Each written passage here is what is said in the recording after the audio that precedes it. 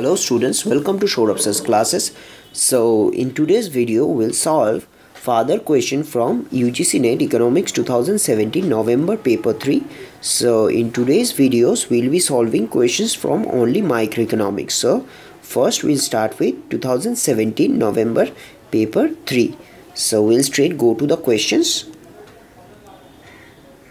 So in the earlier video we solved question until question number 3. So in today's video we'll go to question number 4. So another question. So first we'll start with question number 4. So in question number 4 it is given movement from an efficient allocation to an inefficient allocation to efficient allocation in Edgeworth box will 4 options are given.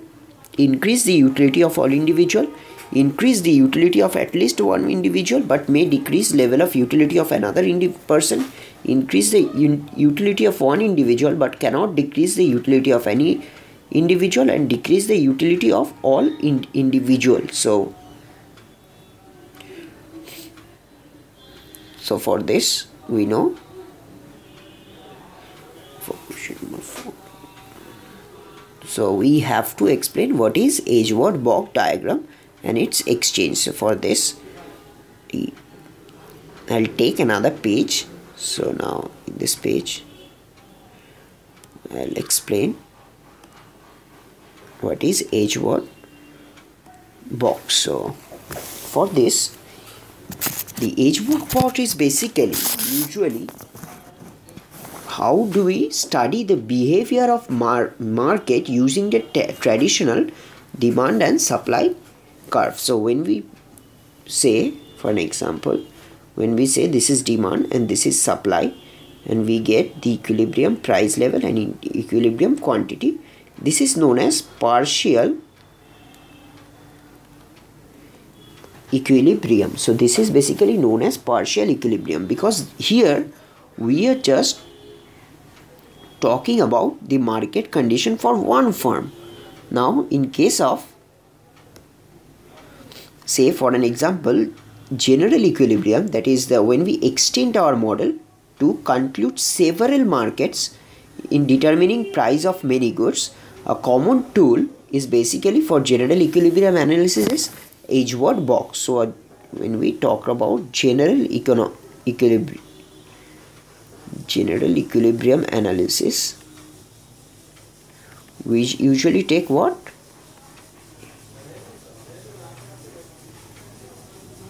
Edgeworth box. So then we usually take Edgeworth box diagram. So now what happens is that it usually allows the study of intersection of two individuals trading to different commodities. So now what is this? So in this case what happens is that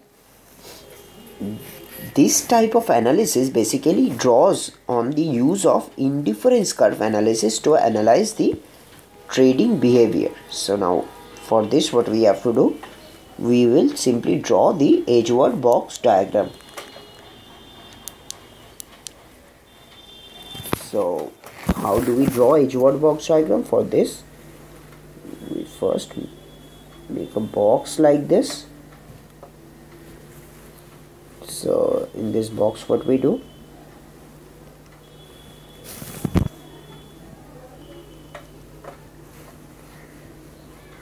this is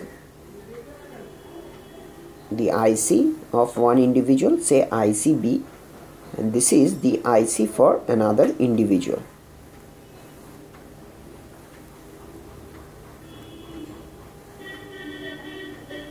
Say for example ICA. So now where this IT2 intersects, we get what? XA and YA, and here we get YB and XB. So this we get, that is the consumption of X for B and consumption of X for A. So here we measure what? On the horizontal plane we measure the total amount of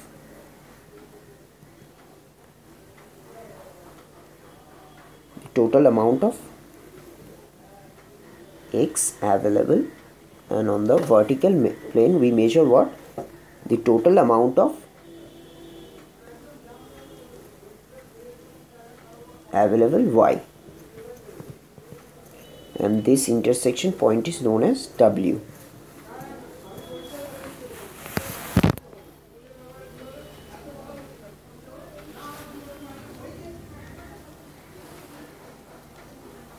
So now if we move to the right, hand side, we know that person A has more of commodity X and person B has less of commodity. So if we move on this side, we know person A has more commodity and person B has less commodity. Now similarly, moving upward means basically, that is, person A has more commodity and Y has less, and the same thing happens when we move the opposite sides. Now we, rather than introduce budget lines for two consumer, the Edgeworth box basically use the concept of initial endowments, and initial endowments is what? W represent the amount of commodity X and Y individuals A and B have available for trade. So this is the amount of W. So this is the available X and Y available for before trade. Now at this level, the level of X is XA and level of X is XB. Okay, so what happens is that, so our one goal of general equilibrium is to analysis to determine if it is possible to make individual A or B better off through the process of exchange given their initial endowments. For example, a trade such that these two individuals move to point R. Okay, so say for an example, the individuals of ICB has shifted to, say for an example, ICB1, which we call now endowment is R. Initially it was W, now it has become R. So in this case what happens is that, in this case B would be better off, as you can see.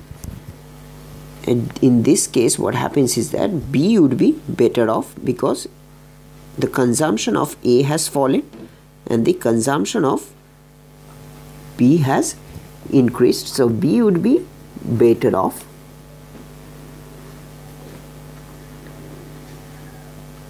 So on point R in the diagram below would make person B better off without harming A.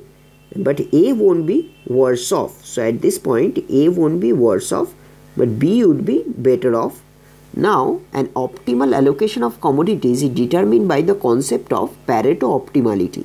That is, a Pareto optimal allocation of commodities is that allocation where it is not possible to make one person better off without making any other person worse off.